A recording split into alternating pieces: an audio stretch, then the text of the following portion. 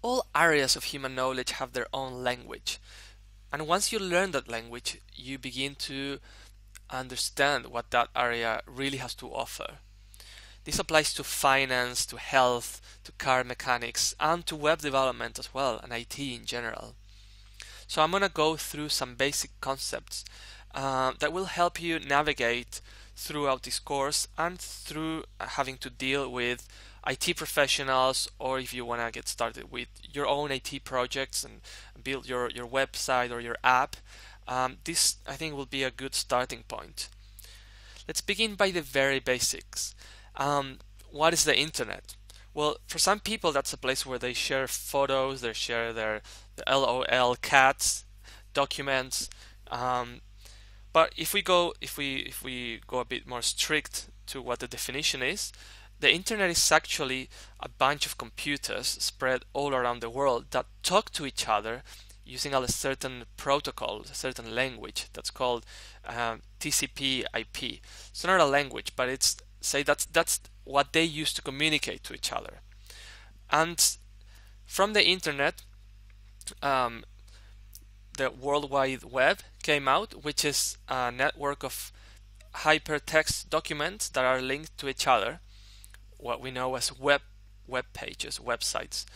In 1990, the first web browser came out. It was called www, and it's what you see on the screen. So you need what's called a web browser to open websites, and websites are made in a language called HTML. So the web today has gone quite far from that early beginnings, and we have all sorts of things now, like social networks and multimedia, messaging, documents, and everything you can think of. But the basics remain kind of the same in terms of this model. So there's a client, which is your computer, your web browser, that makes a request to the cloud, to the server, and it receives from the server a response.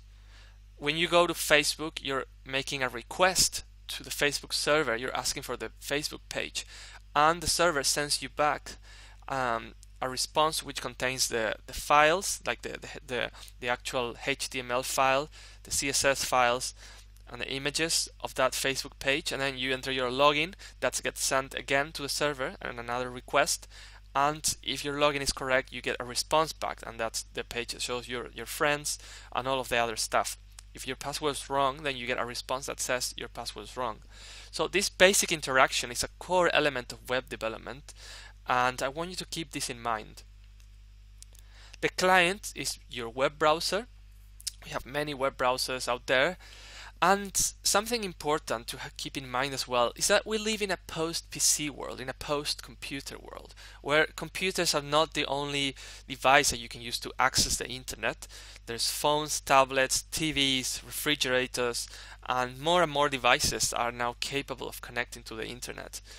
The client usually is what the user sees, the presentation. So you get the Facebook page, right? You see the photos of your friends, their status, but that's not the actual data. It's just what's been sent to you. But they have the data is saved in a database in the server. So, and the client also receives the user input and sends that to the server. The languages used on the client side, the technologies used, are HTML, CSS, and JavaScript. HTML and CSS have to do with mostly with appearance. So HTML is just the structure and the content, and then that content becomes pretty with CSS. CSS takes care of font families, font types, layouts, colors, sizes of the fonts, of the elements, alignments, and a whole bunch of other stuff. JavaScript takes care of interactivity. It adds logic to your web page, so and it's more and more common that there's more and more logic on the client side, and JavaScript is used for that. On the server, on the other hand, a server is basically a computer in a data center. That's what it is. A computer which could be like a grid of many computers connected to each other, but it's the simplest way to see it, it's a computer located somewhere in the world, most likely in a data center. When we talk about the cloud, we're usually talking about, I mean, we're always talking about some servers, some computers located somewhere in the world that are keeping my files and my photos and my information. Servers have databases where they keep information, and they also take care of the business logic, data validation.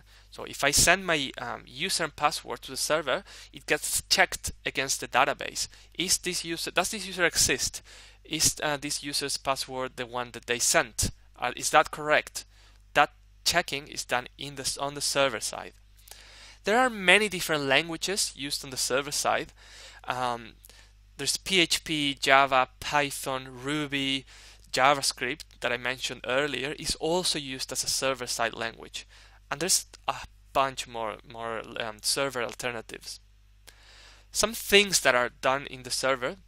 So when you talk to your developer or when you're planning your project, you always need to think which things are going to be done in the client and in the server. So everything that has to do with you creating data, storing data, saving data, updating, deleting data, that's all really happening on the server.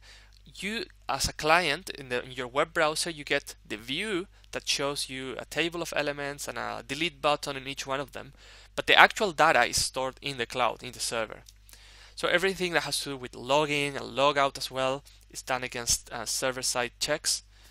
And saving files, saving photos, saving documents, that's all sent to the server, and that's where it's stored.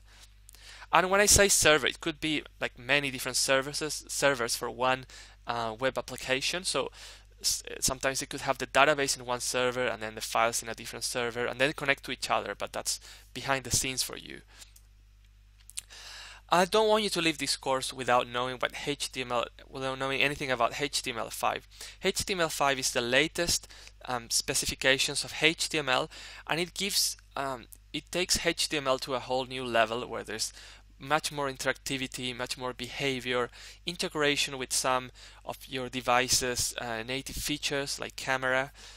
And if you learn HTML5 all the way, you can make not only websites but also all sorts of apps, mobile apps, TV apps, or any apps for any device that supports HTML5, and also games. You can make mobile games or desktop games, and you can also make like Windows programs or Mac programs or desktop computer applications. You can make those too. And well, we're not covering this in this course. It's sort of a building that I've made. At the bottom, you have HTML, CSS, and JavaScript. Those are the core sort of web technologies for the client. On top of that, you build on the newer HTML5 specs, on CSS3, which is a newer CSS that has animations and a bunch of other stuff. JavaScript APIs that allow you to connect to the GPS of your device, to camera. And then there are more libraries that you can learn that will help you, like jQuery that helps you manipulate what's going on the page. That's a really simple way of putting it. jQuery Mobile, it allows you to create like the mobile version of the page so that it will render in all sorts of mobile phones, even old ones.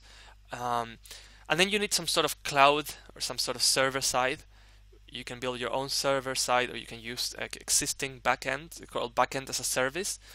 And on top, and when you've reached that point, you can actually build apps that are for many platforms: iOS, Android, Windows Mobile, BlackBerry. And we have another course by Zemba, which goes through this entire building all the way to the top, from the beginning all the way to the top, which I recommend you check out as well, especially when you finish this course and you get a good grasp of HTML and CSS. That's called iOS and Android HTML5 apps for beginners. And now we're all good to get started with the basics of HTML.